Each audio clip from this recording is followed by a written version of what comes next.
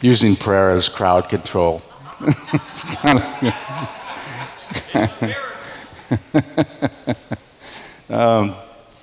we're going to continue in Acts today, and we're in what's a kind of an interesting section.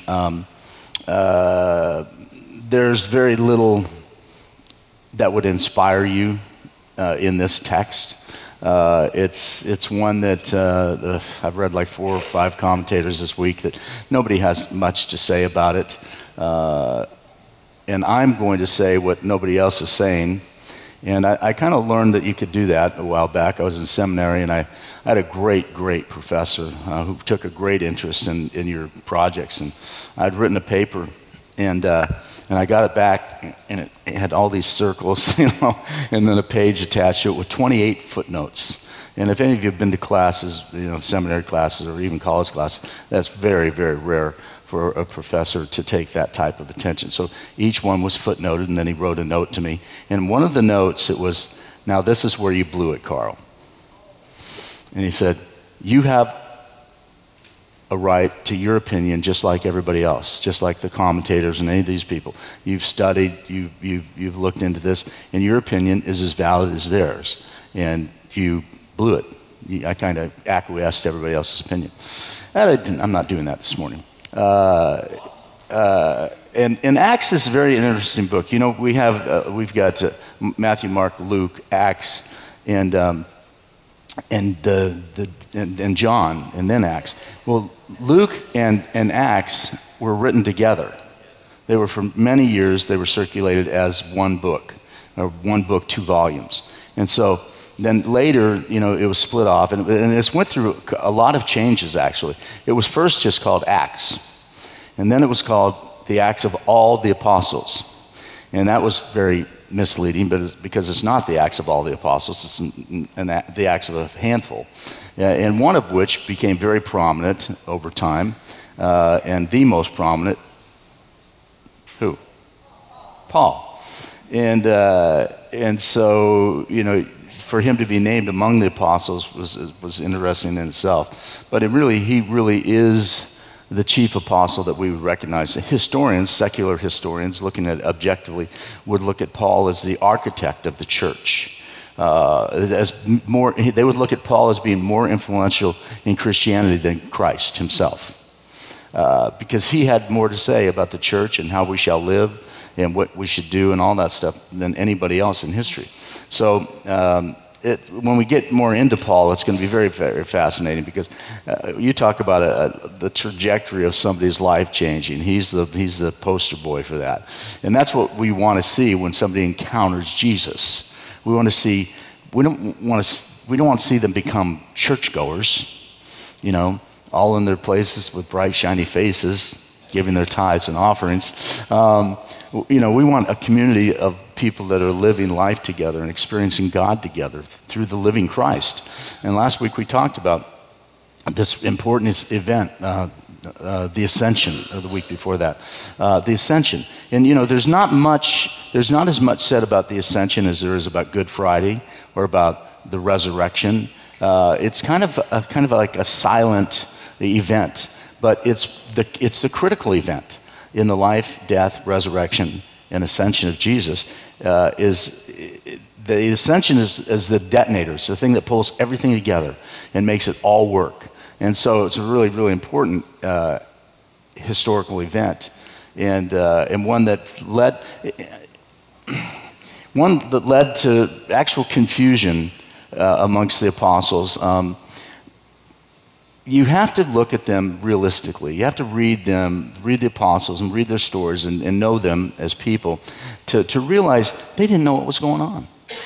They really didn't know what was going on. They never got it. Even when Jesus said, "Okay, now I'm going to leave you," they go, well, "Wait a minute, now isn't this the time that you're going to reestablish your kingdom?" Because they thought they saw Jesus through political lenses. They were under the bondage of the Roman Empire, and they thought Jesus was going to be the Messiah, the one who freed them from bondage to the empire. And well, he did, but he freed all of us for all time from any worldly government and its rule and reign. Yeah, amen. Yeah. And that's really good news these days, right? That's really comforting at this point in time. I've never known, and I'm not going to get into some political thing, but I've never known a time in my life, and I start getting interested in political things back in the Goldwater, Nixon, Kennedy days. But I've never known a time that is as scary as this. I mean, it's like, we're not serious, are we, USA? But evidently we are. And so thank God that this is not the rule and reign in which we operate under. We're under the rule and reign of God. So I want to read out of Luke first, Gayla. I want to read out of Luke, and I did remember Ed now. Because Luke is the actual introduction to this 2-volume set, okay? And in Luke, he's talking about the works of Jesus. The words and the works of Jesus. Then he transitions in Acts to the works of the Holy Spirit through God's people. Yeah, a really remarkable thing. Because you remember, if you just think about the Gospels, you remember what Jesus kept telling them. That not only would you do the things that I've done, but you'll do greater things. And even I think for them, it would have been a stretch to consider that they could do what he did. But he told them that he's not leaving them alone, that I'm going to send the Comforter. I'm going to enable you. I'm going to empower you. He started from Jesus' baptism. In John the Baptist story includes this idea that there would be one who would come that was greater than John, and he would not just baptize them in water, but he'd baptize them with fire and the Holy Spirit. I tell you the truth, nobody knew what he was talking about. Nobody got it. I'm sure everybody nodded their heads like, What does he mean? What could this be? And I remember a time ago, a guy named Bob Fulton, who was one of my mentors years and years ago, we had a Bible class one night, and he brought all this stuff. And it was, you just didn't know what it was. And so he said, here, take that, here, take this, and all these little items. He said, now describe what it is. And so he had to kind of describe what that thing was. And he used that to parallel Revelation. And the image that they saw was something they'd never seen before, and yet they had to describe it. And so they were in a constant state of confusion and really not clear on what the heck was going on. So when Jesus said, when John said, I'm going to baptize you with water, but Jesus will baptize you with fire and the Holy Spirit, they weren't Pentecostals. They didn't have a Pentecostal church that they went to or a charismatic church that they went to. They hadn't heard of or thought of the Holy Spirit in a personal sense. They thought of the Holy Spirit in the sense of these great events, like the glory cloud coming down from heaven and resting upon the temple and experiencing the Shekinah glory of God, the Kol Yahweh, the presence of God in the midst of his people. But they didn't carry it. And that's a big transition between the Old Testament and New Testament.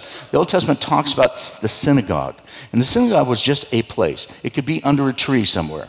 And it was the gathered is what it was. It was the gathered. And they would read the Torah. And the rabbi would expound upon the word of God. But they didn't carry the presence of God. And they had no concept of what that meant. Well, that's a big difference. Now, the Shekinah glory, the synagogue, is no longer a place.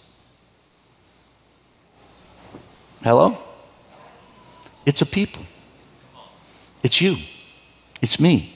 We say it all the time that it's not this building, but we still kind of think it is. But it's not. We carry the presence of God wherever we go. And that's like the big transition that's taking place here. So Luke is telling us in the book of Luke, the gospel, about Jesus and what he did and all the words he did and all the things he said. And then in Acts, he's saying, now here's what the promised one is doing in the midst of the people. Let me just read Luke real quick. Many have undertaken to draw up an account of the things that have been fulfilled among us, just as they were handed down to us by those who from the first were eyewitnesses and servants of the word. Therefore, since I myself have carefully investigated everything from the beginning, it seems good to me to write an orderly account for you, most excellent Theophilus, of the things that you have been taught. So Luke is like a historian, and he wasn't an eyewitness. He wasn't an eyewitness to the gospel acts.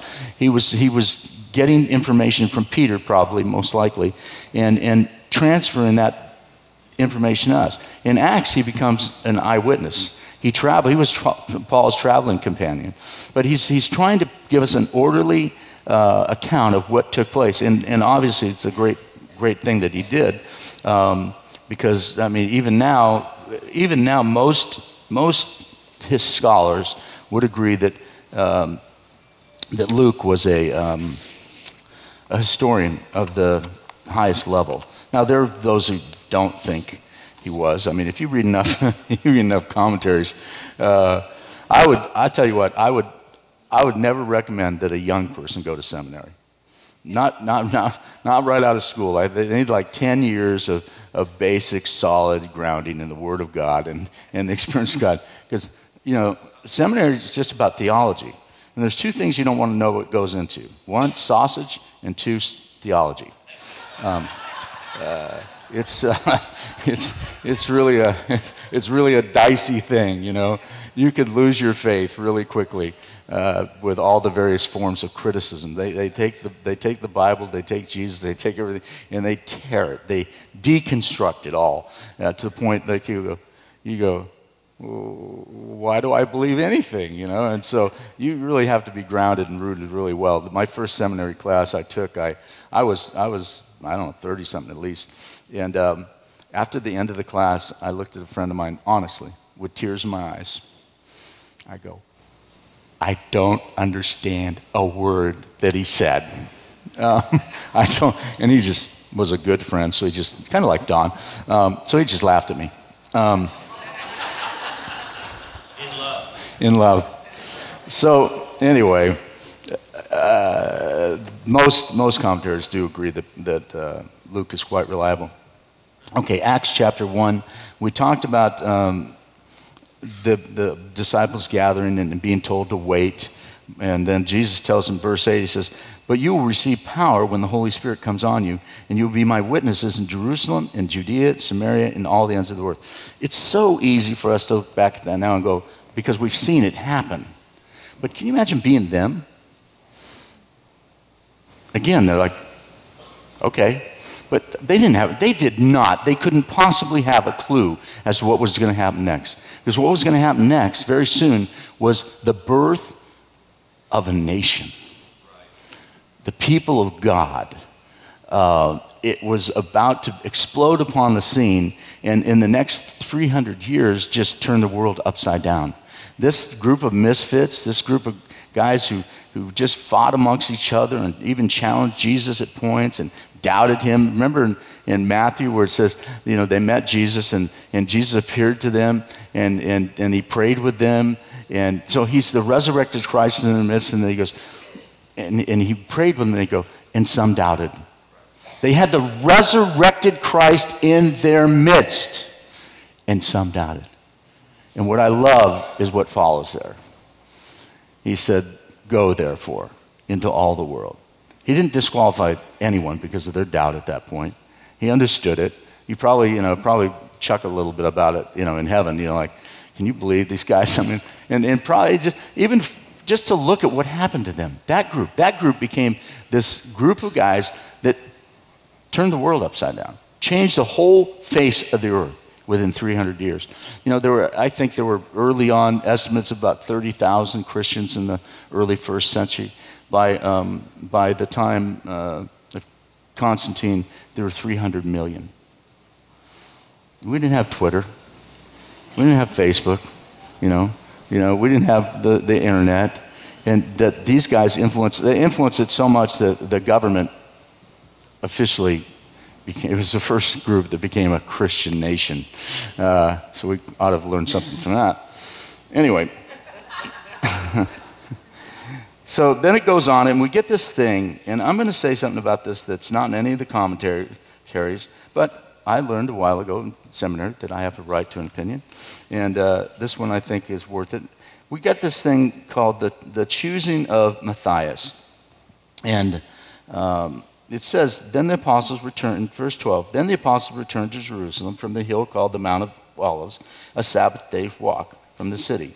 When they arrived, they went upstairs in a room where they were staying, And those present were Peter, James, John, Andrew, Philip, Thomas, Bartholomew, Matthew, James the son of Alphaeus, Simon the zealot, Judas the son of James. This is so key. And this is where we're going to really camp. They all joined together constantly in prayer, along with the women and Mary, the mother of Jesus, and his brothers. Somewhere, somehow, the light started to get brighter. I mean, they got it. Jesus said to wait. And so they not only did they wait, they waited in prayer. They were in constant prayer with one another. I saw a thing from a guy, a friend of mine in Duluth, Minnesota, is that where that is? And it was a calendar and it was a planner. And it was, all the schedule and all the various things you could do to stay organized and stay focused during your week and during your month. And at every appointment, it just said prayer, prayer, prayer. Every event, every activity, everything, prayer. And that's so simple and yet so profound. Because the message of that little calendar was, don't do anything without praying first. And so that's important here. And then two, I think it's actually significant in that day and that time for him to recognize that the women were there. Wherever Christianity has taken root throughout the world, the plight of women have increased. Their freedoms, their liberties, their value, their contributions have all increased. Christianity is not a repressive faith. It's a liberating faith for men and for women. There's some friends of mine. There's two theological terms, and that right there, that there's trouble ahead. There's one called egalitarian, and the other is complementarian. Egalitarians believe that, firmly that neither Jew nor Greek nor male nor female nor any distinction exists in Christ. That women and men are the same in Christ and through the work of the cross. And they can make a great theological argument for that, biblical argument for that. Then the other group is complementarian. And they believe that women can do anything but govern. And so they don't make them elders, they don't hold office and things of that nature. And they're theological ideas that people get from the Bible. And I'm going to give you my opinion on this right now. I was cornered and asked where I stood. But where do you stand? Complementarian or egalitarian? And I'm like, neither. Because you made both those things up. You're not going to read the Bible and find egalitarian being promoted. You're not going to find complementarian views being promoted. There's not these divisions here and there. It's just something we made up. And there's a lot of that, folks. There's a whole lot of that where we read and then we come up with a position and then we say, now this is what the Bible teaches. No, it's not what the Bible teaches. It's what you've extrapolated from the Bible and supported from your thoughts and your ideas related to the Bible. I'm fine with that existing. I'm just not going to be bound by it. I'm going to be at a thing in a couple months with Jackie Pullinger. Jackie Pullinger was 19 years old in England, and she felt like the Lord called her to foreign missions. But to do that, you had to go through a missionary board. And so she went to every missionary board in England and was rejected. But she felt like God had called her. So she bought a ticket to the farthest place that she could afford, and that would be Hong Kong. And so she left as a 19-year-old girl to Hong Kong and found this place called the Walled City. The Walled City was a 1 square mile city with 30,000 people inside it. It had electricity that was pulled in from the outside, none of their own running water. It was filled with heroin dens and prostitution little rooms. And this little 19-year-old girl went in there, rented herself a room, and started giving music lessons.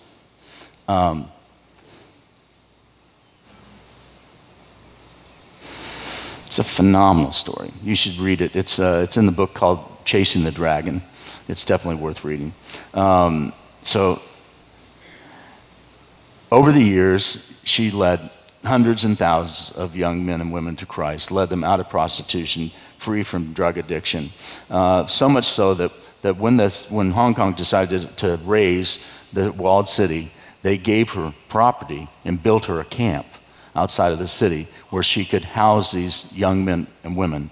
And it exists to this day. She's older than me now. She's probably 65. And so all these years, she's just been doing it. And many, many, many times without the blessing of the church, without the blessing of the leadership, because she's a woman. Well, I'm not the smartest, person on earth. But I agree with the old theologian F.F. Bruce. Why would God give gifts to women if he didn't want them to use them? Okay? It makes no sense. So why would God's favor and grace before governments, before nations, be on this woman?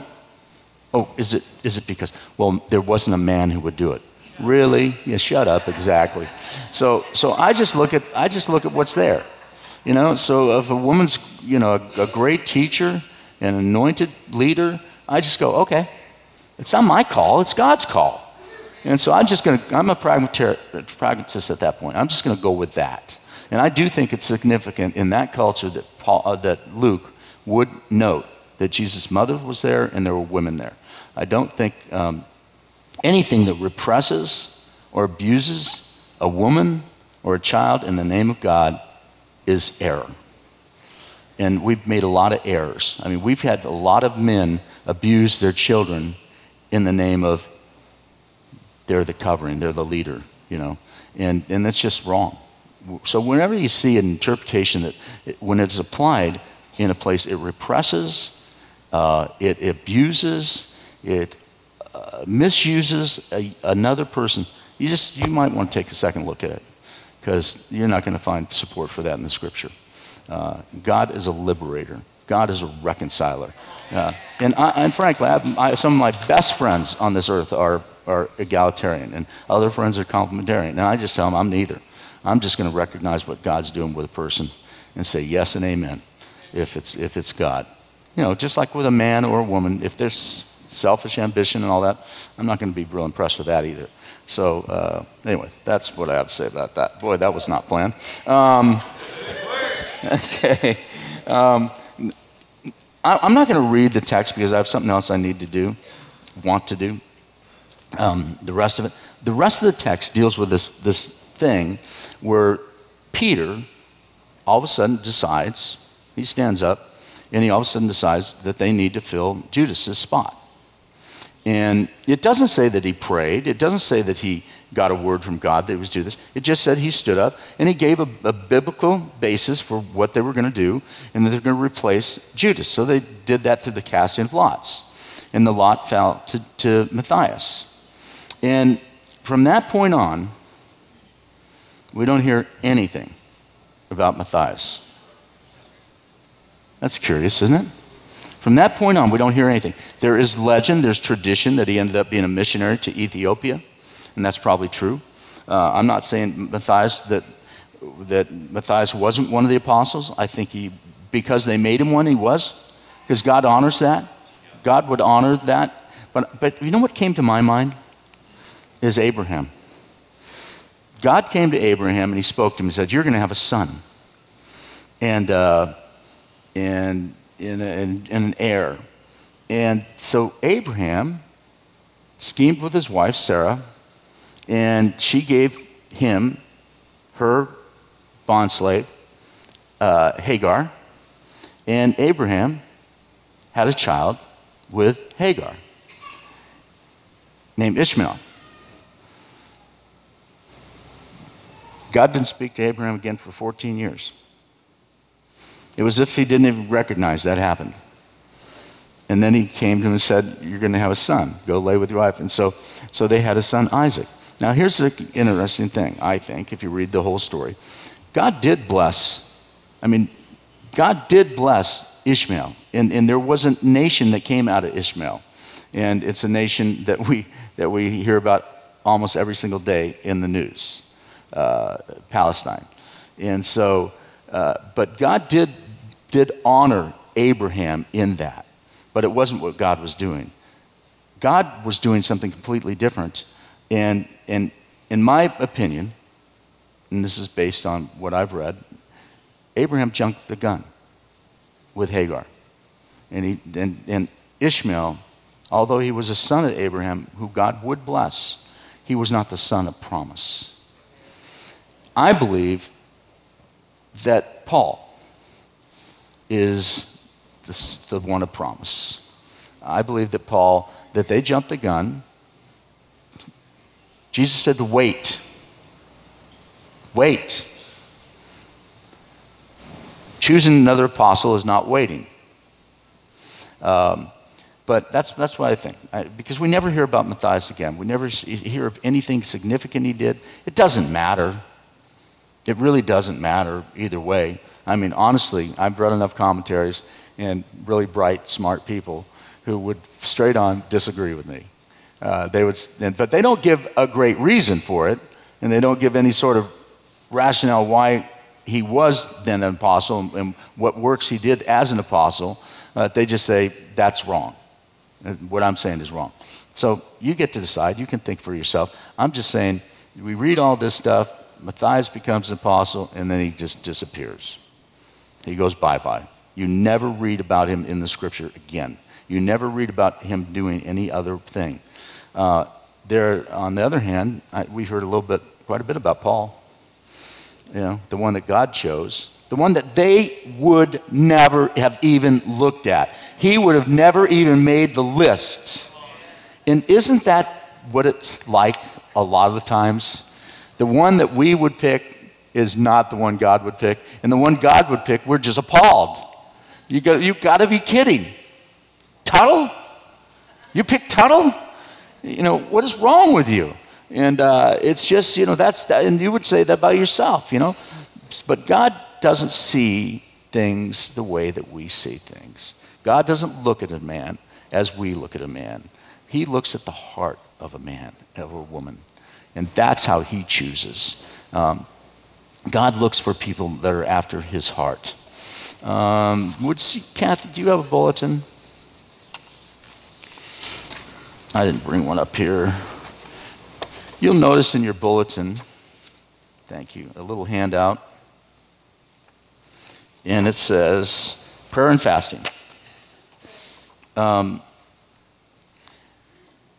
You know, what the apostles did get right in this first thing, and by the way, I'll just interject this.